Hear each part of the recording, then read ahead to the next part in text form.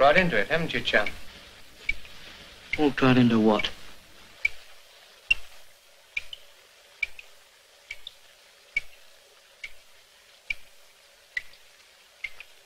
Come on, Money, what's the idea? Don't be in a hurry, Peters. You'll find out. See this? What about it? This is the gun that killed your pal. There was only one shot fired. Now, the police are pretty good at matching the gun to the bullet. They're going to find this gun on you after we finish with you. Let's see that now. Yeah, they're going to find this, too.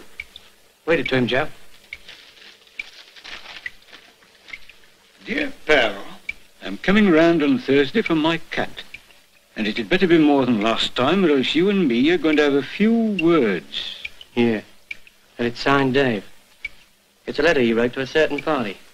No names, so that certain party might quite well be you. They're going to find that on you too, Mr. Peters. Tucked away in your inside pocket. Go on, get moving.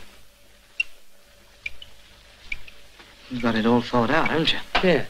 We're going to do better than that, too. Hear that? That's one of the boys. He's taking your cab away. I don't do anything silly. They're taking your cab and parking it near the place where they stole that black saloon. See the idea? You stole that black saloon, and you're going to be found in charge of it. And it's full of stolen liquor. Nice little setup, eh? You and Dave Robinson. Partners in war, partners in peace. Pretty sure of yourself, aren't you, chum? Yeah, pretty sure. The story will be that you and two others drove up here and broke into this place. Joe here, the night watchman's going to be terribly sorry he had to hit you so hard.